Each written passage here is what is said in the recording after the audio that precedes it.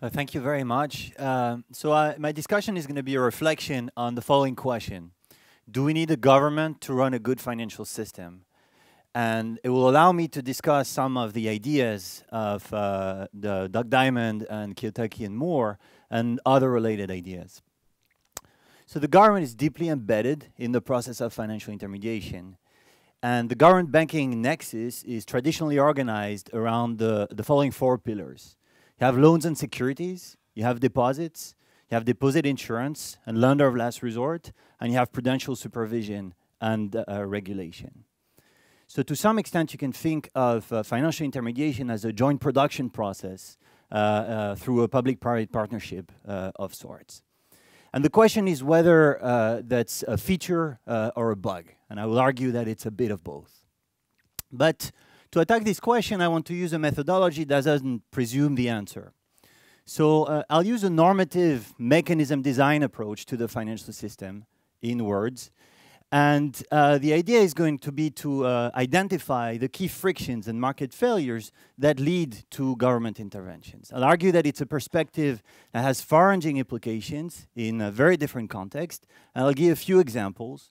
The destabilizing effects of shadow banking, the architecture of the international monetary systems, and doom loops between banks and sovereigns, and the design of banking unions. I'll use an organizing framework that I've developed with Jean Tirole in a recent paper, and I'll branch out from there to discuss other ideas by myself, by others, and by Doug and Kiyotaki and more. But first, I want to emphasize at the get-go the deep connections between what I'm going to do and what Doug and Kiyotaki and Moore are doing. There's a first level of connection, which is the approach. Okay, so it's an insistence on micro-foundations, on mechanism design. The second is some very important ideas. The perception of banks as delegated monitors and securities holders that are also deposit takers with agency problems. That's something that can be seen very well in Doug's work. The idea that deposit insurance can be used to prevent runs in Diamond Divvig. And the interaction between inside and outside money that's present in Kiyotaki and more. So I'll introduce the frictions and the market failures as I proceed, and then I'll emphasize the interactions between them when they arise.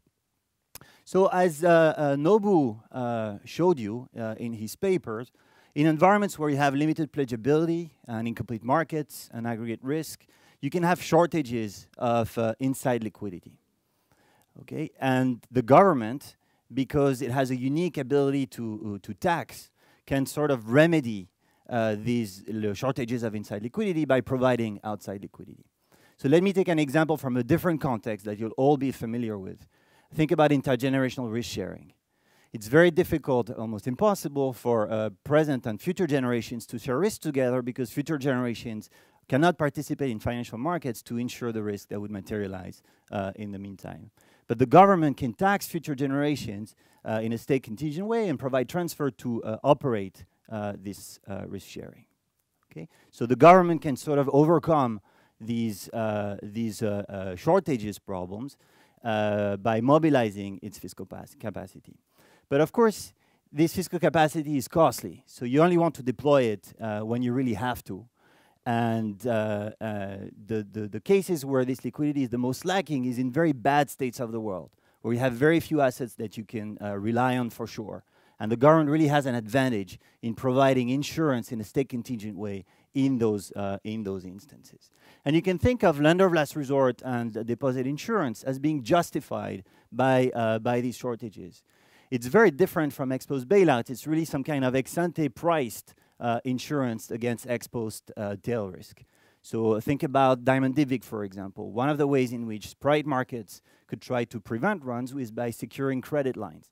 But they would need to be able to acquire this liquidity in private markets. And it's difficult to think that this liquidity would be available in case of systemic crisis.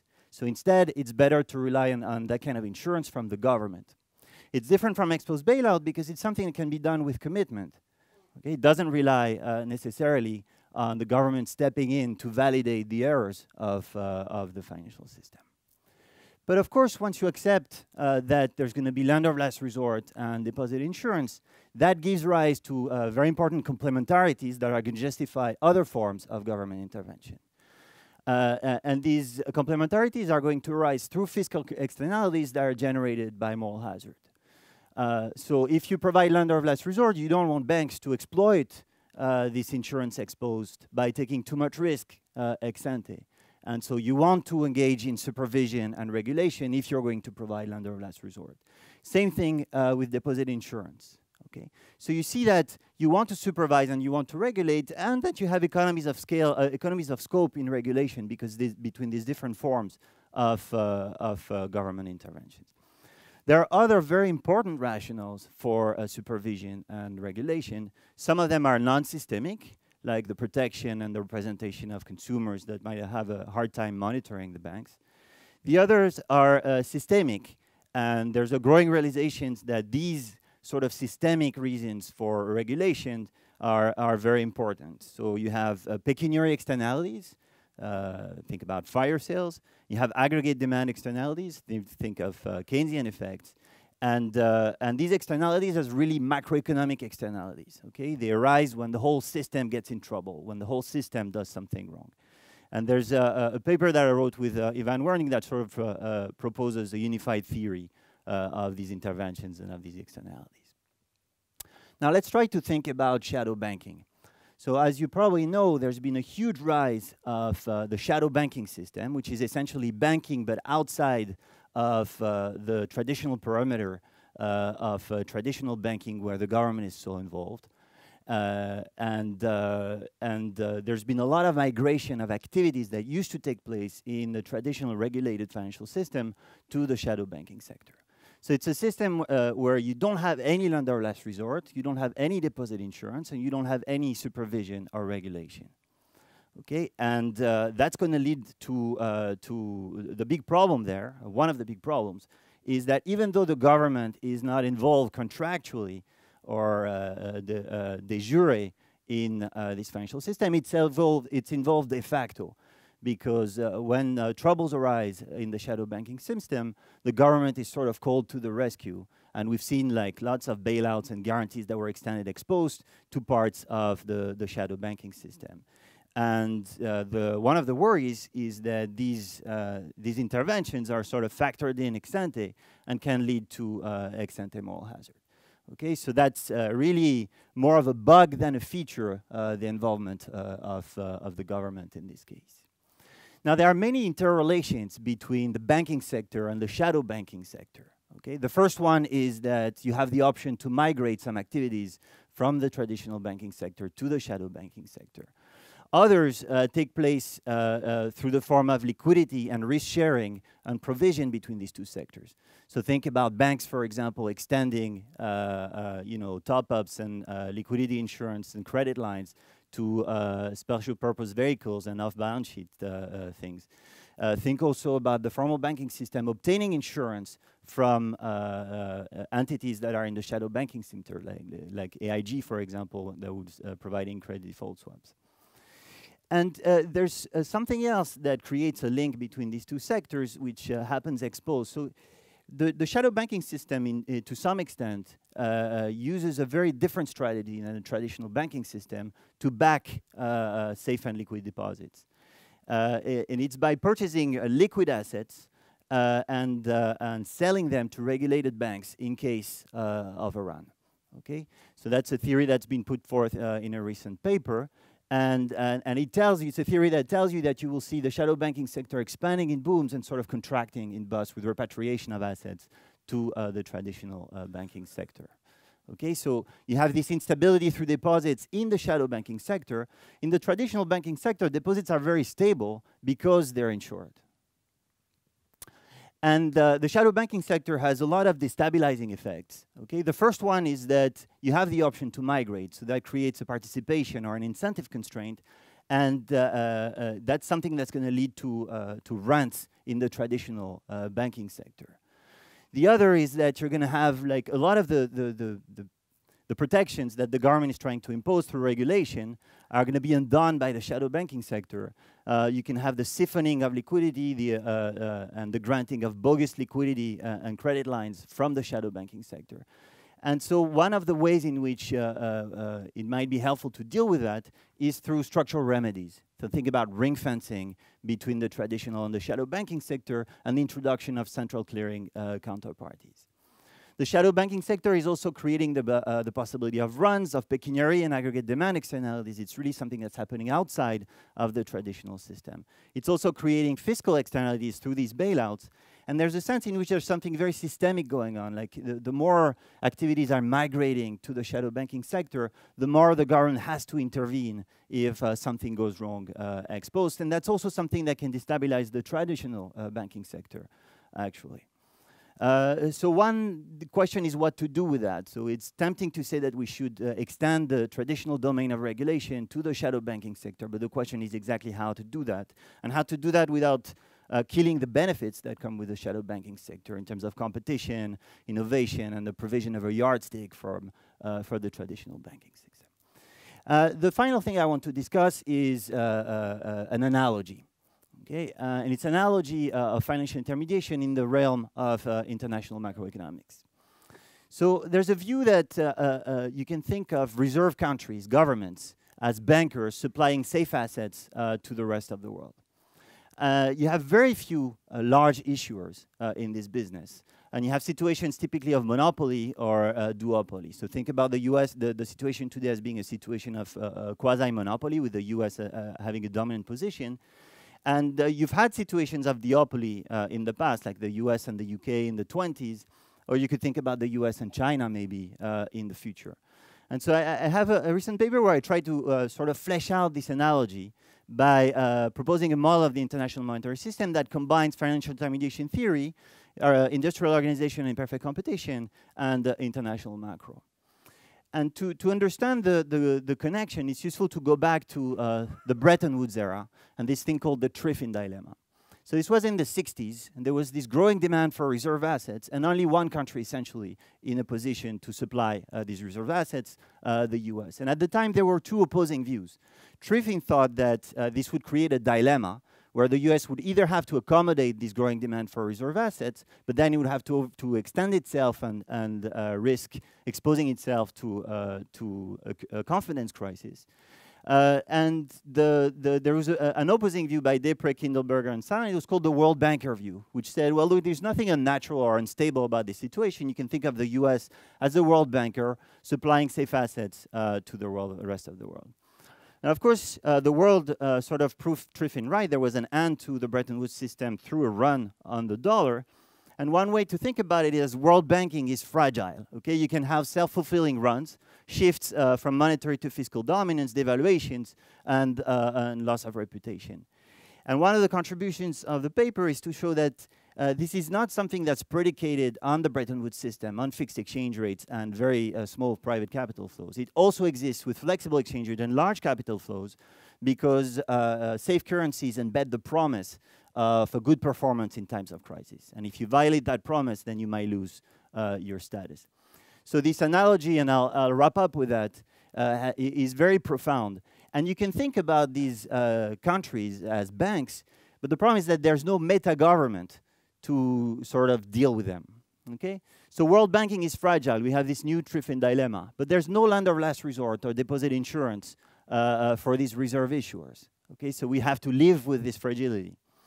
If you have a shortage of liquidity, a shortage of safe assets, then you're going to have to live with a high liquidity and risk premium, low interest rates. You could hit the zero lower bound. There's no outside liquidity that could be supplemented.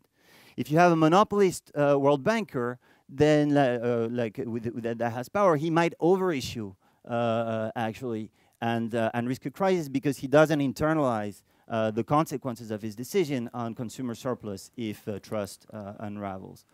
There are very interesting parallels also between the effects of competition in traditional banking and for the international monetary system.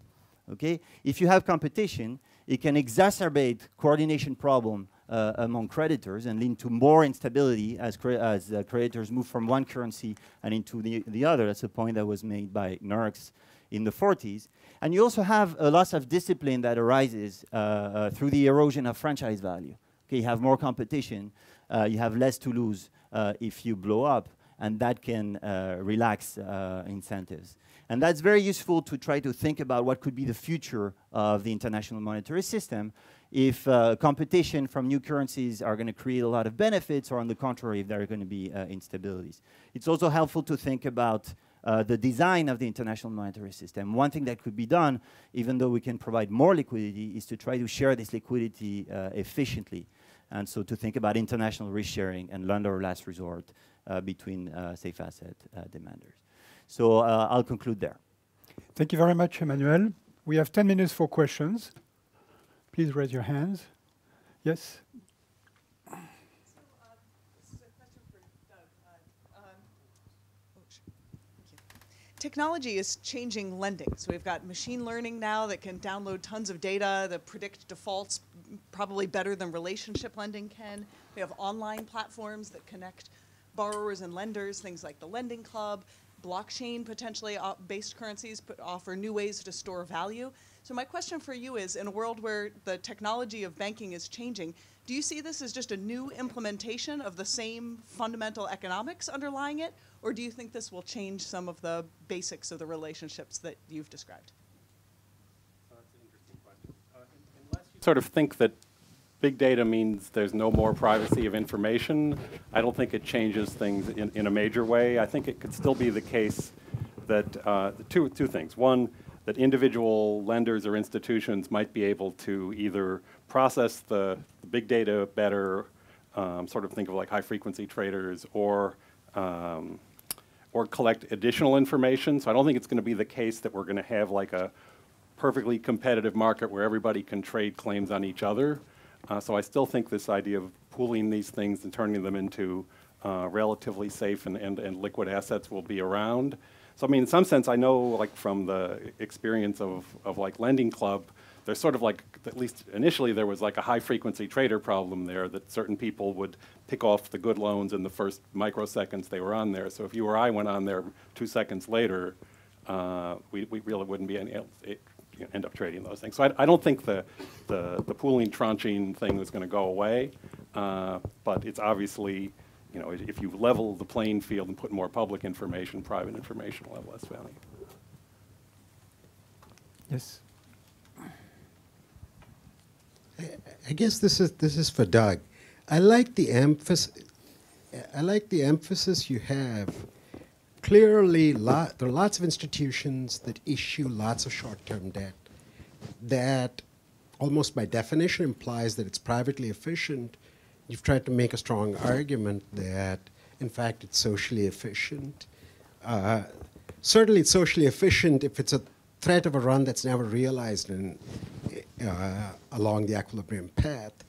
I'm wondering, in terms of spillovers to the non-financial sector of the economy, are there ways we could think about designing these contractual arrangements so that we retain the disciplinary effect of runs without having too much of an effect on the rest of the economy? Let me give you one illustration of what I mean.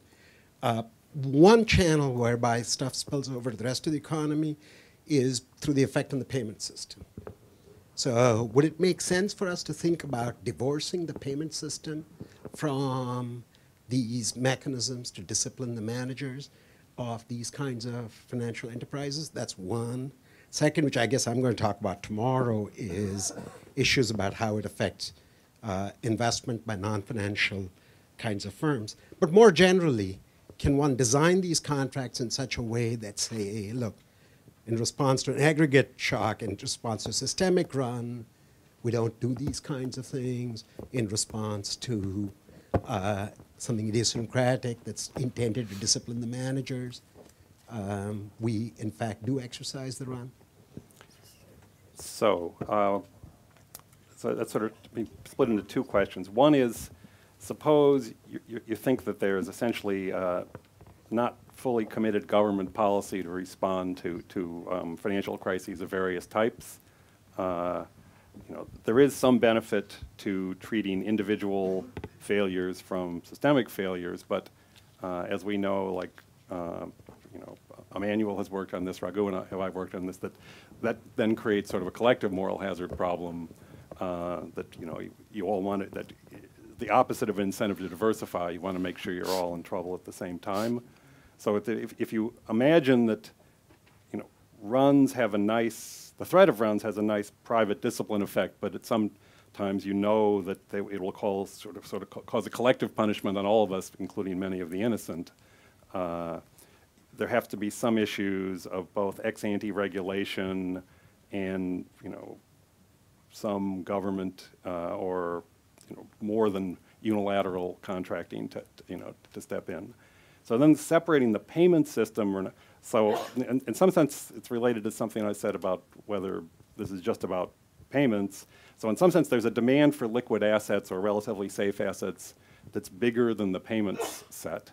So that if you go, it depends on how you sort of separate the two. So if you separate them too much, like say narrow banking or something like that, then you lose access to the pool of capital for the people who want to hold liquid and relatively safe assets to go into the capital stock of the economy. So that there's it's like a trade-off. So I don't have a short answer, although I had 15 years of thought to tell you that. That's the best I got after 15 years. Luigi? This is a question between Doug and Emmanuel. In a sense, it's about the role of the lender of last resort. In a WDV model, if I'm not mistaken, the lender of last resort fixes all the problems because we know what is the value in the future. There is a temporary liquidity, so if the lender of last resort intervenes, we solve the problem of the bank runs.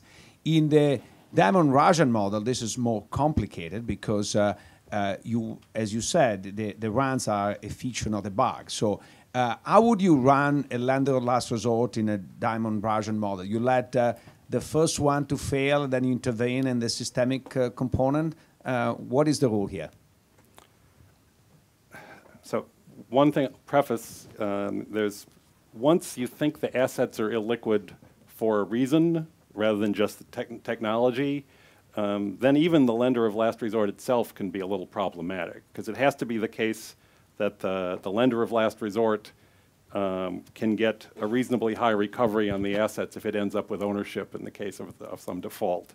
So when you think about endogenous assets that are endogenously illiquid, the rate at which the lender of last resort is willing to lend isn't the same as the hold to maturity value. So there's a second level of illiquidity. So it's a haircut the lender of last resort has to put in. And then I think the idea is that you wouldn't want to lend just that amount. You'd like to lend somewhat more than the lender of last resort could recover if it ended up with the collateral. So even if you didn't do anything along the lines of Chari's question about thinking about the systemic crises versus individual crises, the role of the lender of last resort is to allow more short-term debt and more lending of last resort than the recovery they could get, but not the full value. So I think that's the bet. So there's this thing, the pawnbroker of last resort in Mervyn King's book. So he has basically the idea that there's some level of lender of last resort quantity that the government should commit to, and that's the most short-term debt that the system should be allowed to have. I think in a dynamic sense, you can do better than that. Okay, our last question by Ricardo. It's both to Nobel, but also partly to Doug. I mean, in a world in which, moving forward a little bit like Laura was trying to do, if I think of a world in the future where the central bank issues digital currency in the sense of it allows everyone to deposit central bank and at the same time buys long-term assets, central bank is doing some of this short-long. Do we think that as a complement or as a substitute for the liquidity creation of the private financial intermediaries? So again, it depends on how you implement it. If you thought essentially that if you think the reason the deposits are safe is because of deposit insurance, then the natural thing is to have all the deposits go to the central bank, and they would have to allocate a lot of the capital to private businesses. So if you think that's a good solution, there's sort of there's a free market plus and a free market minus to that. If you think that's a good solution, that would solve the problem of bank bailouts. And then you just have to hope that the people in the Treasury were good at allocating capital across businesses. If you thought that wasn't the case, then that's not the right thing. And then maybe you think about taking something about for the payment system. So then you'd have to offer a below market interest rate on the what you'd put through the Treasury. That I mean, there was like a proposal around to allow banks to offer deposits that were collateralized only by deposits at the Federal Reserve in the U.S. So Jamie McAndrews, who has made this. So you could imagine that would be like a free market test of narrow banking that competed with wide banking. That actually might be a sensible thing, but you know, if you required narrow banking, I think that's probably a bad idea. Okay, I'm sorry, but it's time to finish. Thanks to all presenters.